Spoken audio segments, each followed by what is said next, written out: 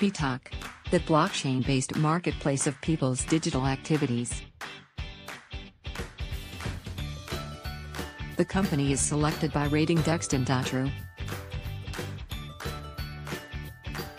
Personal data today is like oil was in the 20th century, an immense untapped valuable asset. In today's context, the centralized model of technology giants means that people do not control their data and cannot monetize it, big inefficiencies in a market where people are the main source of data. But what if personal data was the next asset that people could monetize with innovative technologies?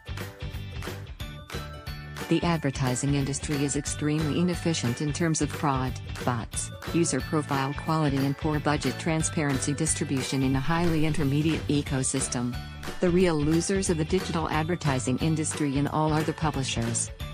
Our solution for users, publishers and advertisers.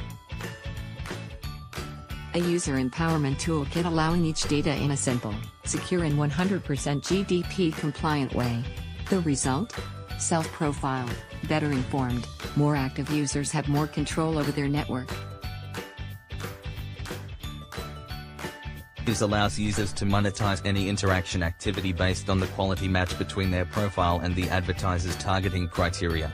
It solves the problems of fraud and transparency of budget allocations for advertisers. It generates a new source of ad revenue for publishers who host campaigns.